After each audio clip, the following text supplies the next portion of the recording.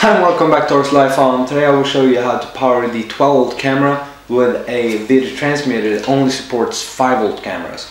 So I'm not actually going to power it through this, but I am going to make this work. So first of all, the reason why I bought the new camera, because I had a camera from ReadyMadeRC. It was a super nice camera, but as you can see it's in bits right now. And that's because, you know, stupid me, I used two long screws and I damaged the components inside. Gosh, this was like 90 bucks, so I got really pissed off because of that.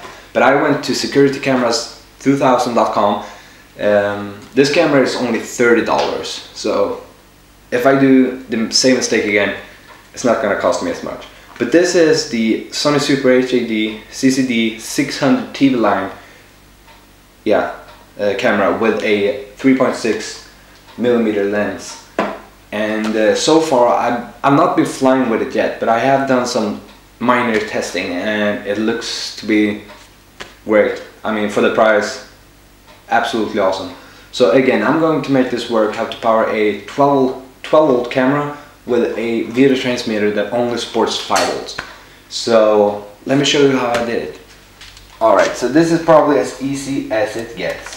All you have to do is use the standard power cable. Now this video transmitter operates from everything from a 2-cell to, I believe it's like a 6-cell. So it has a wide range of voltage, which is super nice because now we can use a 3-cell for both the video transmitter and the camera.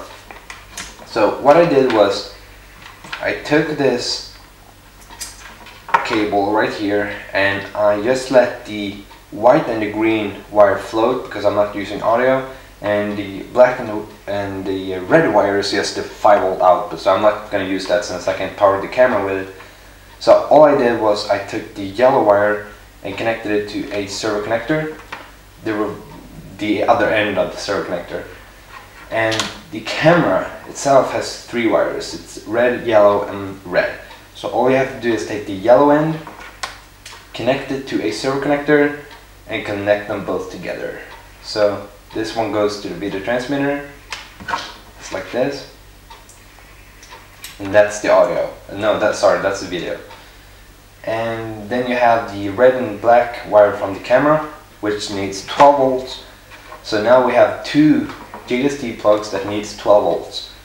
So that's why I have this battery. It's a wire harness with 2 JST plugs.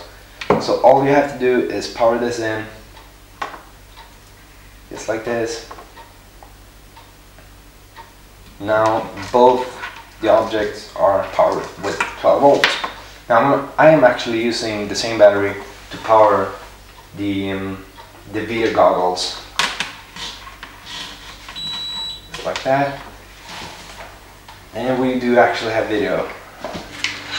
So if you have a charger similar to this one with the XT60 plug, all you have to do is a connector like this that has a XT60 plug and the JST on the other end. So all you have to do is plug this in and you can charge the battery that way. So I hope you liked the video. I hope you found it helpful in some way. So if you liked it, give it a thumbs up and don't forget to subscribe to my channel, and I will see you next time.